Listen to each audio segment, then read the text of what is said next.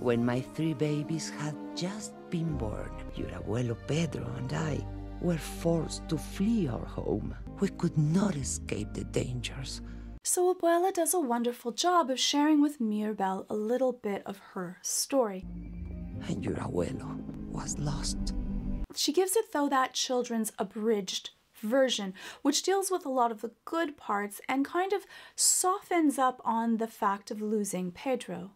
That's really important because you should never be sharing with children more than what they can actually handle. And if she had shared all of the horrors and the pain and the trauma that she went through, it would probably cause Mirabel, especially with Mirabel being more of the super feeler, that empathic, caring person, she might overabsorb that. And at a young age, that can be really traumatic for her, where she would worry and spin and go through that secondary trauma from what Abuela went through. And so Abuela carries that all hidden inside of herself. Now, we're going to do something a little different. Usually when I go through a movie, we go through this sequentially, but I want to show right from the start a little bit more of an honest version of what Abuela went through, what she shares with Mirabel at the end of this story, because I think that it's really important for us to be able to see the world through her eyes. And why is she so harsh? Why is she so guarded? Why is she always trying to show that she's strong and stoic? And I think that that has given her a disservice through a lot of the movie and why we're very harsh on Abuela when I don't know if it's really justified. I thought we would have a different life. Dos oruguitas enamoradas. First off, I just want to say that this is probably one of the most beautiful songs. I don't think that I'm alone in being like someone that cries every time that I hear it, so I've already got my tissue ready.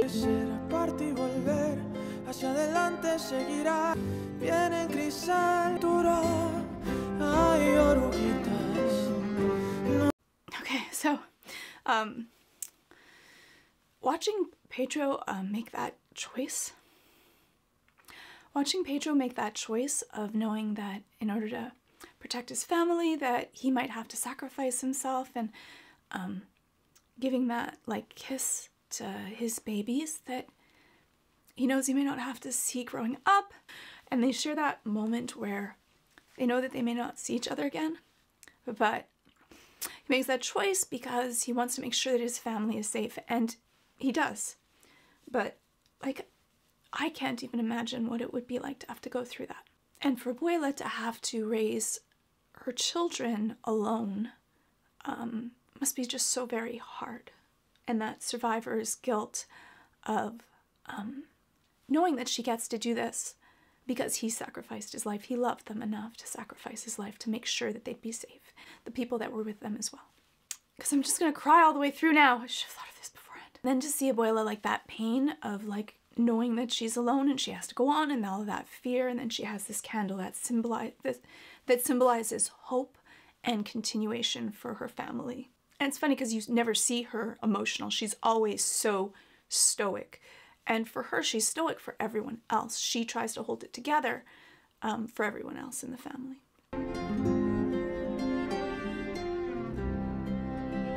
And you see Abuela looking at all the other people, looking to her as the leader to help them continue. And the pressure that must be on her to be able to raise her family, and also all the people that look up to her, must be insurmountable, along with carrying all that guilt and pain and loss. It's a lot of pressure on one person. And so for Abuela, she really creates all of these defense mechanisms around her so that she can keep going on, because if she gave in to the grief and the pain and the guilt, that she might just crumble. She's the only one left for her children, and she has to be both mother and father to her children and to the people that are following her. I think that's very symbolic when she goes to that door and she puts on her shawl, and she's so stoic that she has to continue living for Pedro, for her family, and keep all of her grief boxed up so that it doesn't overflow and overtake her. Chance. and I was so afraid to lose it. Which was her family. And I wonder also if Abuela is much more cold at this point of her life and doesn't even look at her grandchildren when she walks by them, because it was probably hard for her to give her heart again to people that she could lose. Sometimes we decide to kind of shell ourselves, wall ourselves from everyone else, so that we don't have to deal with that pain of a loss. And so we're caring and loving, but it isn't the same thing because that loss is so very damaging to our psyche and our sense of self. 1 hour. So you hear when she speaks, her voice, it scares everyone else. You see Mirabel's response, and you probably might have someone in your family that speaks, and it's that booming, really authoritative voice that kind of startles everyone else. They use that as a tool to be able to control people, but it can cause a lot of anxiety for everyone else that's around them. And for Abuela, I think that she does it to try to maintain control, because she feels like if she doesn't continue controlling everything, that bad things will happen. And for her, looking backwards, we can understand why, because bad things did happen. And so because of that, you hold on to it so tightly because you just don't want something to hurt you again. And sometimes you lose sight of the fact that it might become you, the thing that's causing trauma or stress in the family unknowingly. The whole town relies on our family. So the best way for some of us to help is to step aside. And here it's really showing exactly what Abuela said, that she lost sight of what this was all for. She's so busy trying to make sure that she doesn't let down the town and that her ceremony goes perfectly, that she's forgotten that you're here to make your family feel happy and loved and cared for. And she missed the beautiful gift that Mirabel had offered her because she's so busy seeing the big picture. She's missed all the little pieces that are in play and are so important to make everyone else feel like they're contributing and loved and worthwhile. Beloved community, tonight we come together once more. You can see how she is this figurehead. She's the community leader, and she takes that part with a lot of pride and takes it very seriously. Spends so much focus on that sometimes she misses all the pieces of her family and making sure that they feel loved and cared about. Also, rituals are really important. It's important to make us feel like a tribe, to make us feel like a community, to do things that we do together. It solidifies us. And I think that a lot of times in our modern culture, we forget about the importance of the rituals that we have, that we can look forward to, that we can spend time to be able to have joyous moments together. Because sometimes that's the only time when we do get together as groups, is during these big occasions, which can be wonderful, but also can be stressful and really painful. Why? Because sometimes you're confronted with people you may not like or painful memories. For Mirabel, this is really also hurtful because the last ceremony was hers and she didn't receive a gift. And I don't know if anyone in the family, and especially not Abuela, really understood how hard it is for her.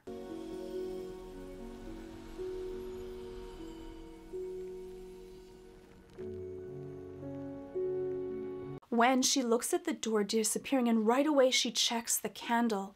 This is the first showing that this perfected miracle that she's relied so heavily on may be disappearing, and it causes her a lot of fear. Fear because that might mean that her family may not be safe, the town may not be safe, this might be finite, and this scares her. It scares her so much that she misses the fact of this little girl that's also hurt. And you see Mirabel looks to Abuela for comfort, that is this okay? Have I done something wrong? Is it me? And Abuela is so worried because she's gone through such hardship and such pain that her main fear, she doesn't even notice Mirabel because her main fear is, oh my goodness, what does this mean for my family, for the miracle, and for the townsfolk that rely so much on our strength. Seeing those little tiny cracks can cause us a massive amount of anxiety. The house is in danger! And the candle almost went out. Show me. And you see how Abuela, she's always stoic. She doesn't let her emotions get the best of her. She's doing everything she can to keep those under wraps, because if she let them out, they would probably all come flowing out. And she has a job to make sure that she's the strong one. She's that foundation to make sure that everyone else feels calm and safe. But they're really just anxious because she's now become the thing that everyone fears. But she doesn't see it that way. So everyone thinks that she's okay and she's this stern, unloving, kind of harsh taskmaster, when really she's just doing it to keep everyone safe and protected because she's so riddled with fear and anxiety. But she's really good at wearing that mask. Abuela, I promise that's enough.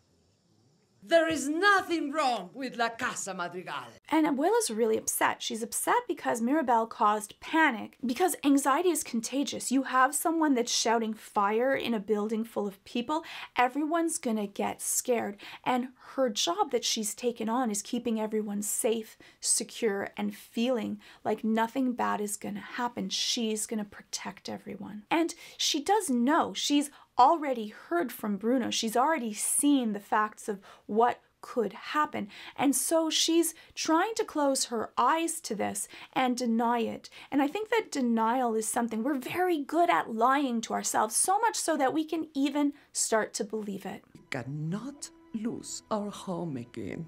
Help me protect our family.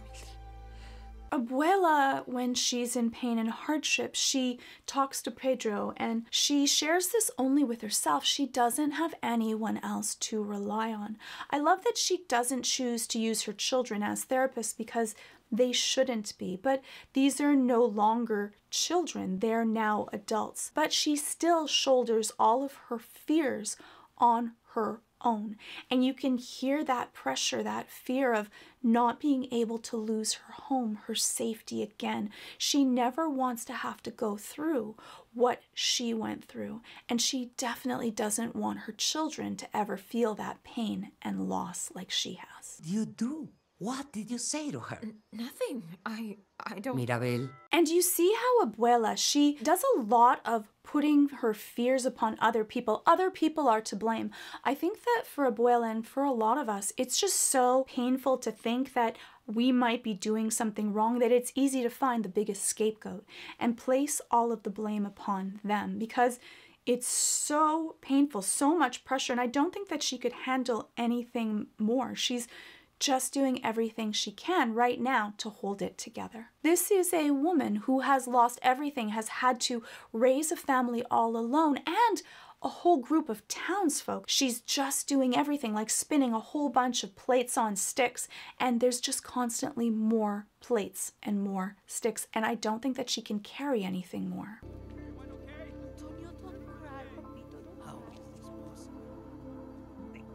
Almost a gift in her having to lose the things that she was holding on so tightly to, so that she could come to the realization of what is really important. Sometimes we've been trying to control everything so much, and control is an illusion. The things that you're trying to control end up controlling you. She thought that it was the house that was keeping them all safe, that it was their gifts that gave them power, but really it was their family, it was the love, it was being a community that gave them all strength. And I think that the beauty of Abuela realizing that is what allowed her to let go of these false things that she's been holding on to and really see her role is to love and care for her family, and that they all can carry a part. She doesn't have to do it alone. I am so sorry. You never hurt our family, Mirabel. I love her apology. It's so beautiful what she gave to Mirabel, and I think that Mirabel could really see her and hear it. Brunito. Bruno's was also really beautiful. That moment of her really showing and holding his hand and giving that kiss and bringing him back to the family herself. These are the things that show that she does love and she does care, and she's able to let go of all of these walls that she carried in front of herself so that they could show and she could love and embrace her family as the most important thing, that she doesn't always have to be stoic and pretend to be cold to keep her and her family safe. And make sure you check out my whole series of videos, all ad-free, sponsor-free, on Nebula, including my first exclusive special on the animation of Arcane and why this unique style creates such an intense emotional connection. I'll also have more exclusive videos available only on Nebula, where I have the luxury of making videos that don't have to be optimized for YouTube. And these are all ad-free, sponsor-free on Nebula, bundled in for free when you sign up with today's sponsor at curiositystream.com/Georgia Dow, or click the link below. And right now, because you're watching this video, you get CuriosityStream on sale for 26% off. That's less than $15 for the whole year, the price of a large pizza. And it includes thousands of amazing documentaries and series like, I picked a strange one, Super Slime. Slime's a funny thing. It's weird and it's wonderful, and it's much more beneficial than you would probably realize. It can help salamanders stay wet so they can breathe through their skin, provide a life-supporting bubble, and help developing frogs and even snails get from point A to point B. And this is the best way to support educational creators directly. You get the best deal in streaming today for 26% off CuriosityStream, less than $15 a year, and Nebula bundled in for free. Yes, free. Just click on the link or go to curiositystream.com/Georgia Dow. Clicking on the link really does help out this channel. So does watching the playlist right here, where I go even deeper into psychology and what drives us and deal with a whole bunch of different reaction videos. So give it a watch, and I'll see you in the next video.